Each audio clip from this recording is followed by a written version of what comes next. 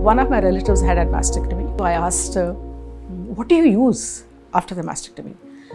She said, मैं दुपट्टा role करके रखती हूँ या handkerchief रख देती हूँ. I said, there is something called knockers which they use in the US.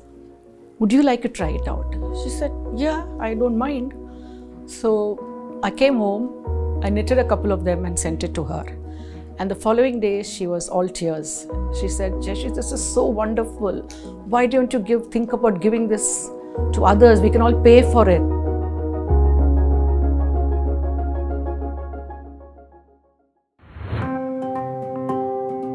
While browsing, I went through this knitted knockers link in the US and it said knockers. That is what really struck me. I said, what is this knockers? Then I went in, I saw knockers was something that they were giving for breast cancer patients with mastectomy. I am also a person who does a lot of handwork. Crochet and knitting was one of the things which was very easy to do in the US because yarn is available, everything's available. And the following year when I went back, I made some knockers from the yarn they had and I gave it to them. I just called up about a few of our friends of them and said, this is something I have idea in mind, would you like to join? They came home and they said, seems a good idea, let us see. That's how we started Prosthesis.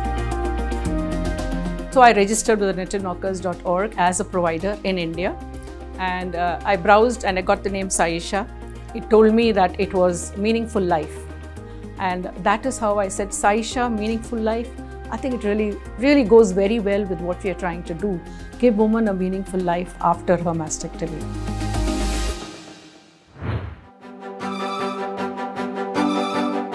Now this is how a knocker comes in. And this is a knitted one. I have sized it as a size A. We are doing 4 cup sizes, A, B, C and D. We do have an E also, but there is not much of demand for E. I put the tag on this and then I have to sew it like this. I hand sew these.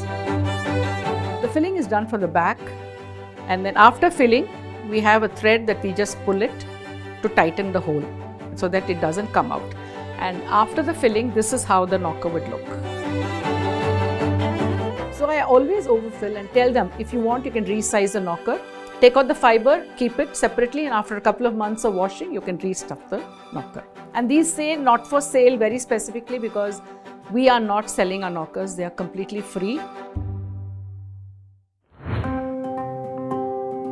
We got a real first break because Dr. Selvi of Chennai Breast Center, one of the leading oncologists in Chennai, she said, we want knockers for our patients.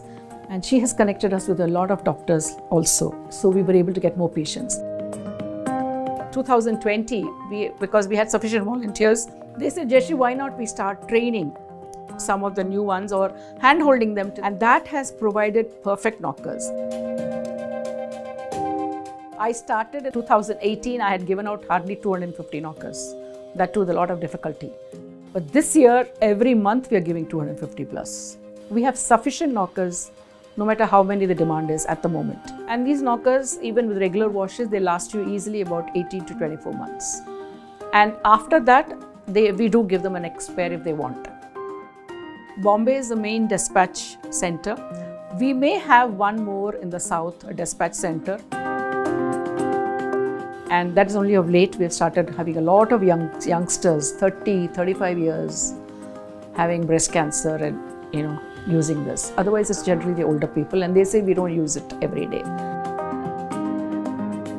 Show a little more patience and concern to a breast cancer survivor at least. Life does not end. There is a lot to life after cancer too.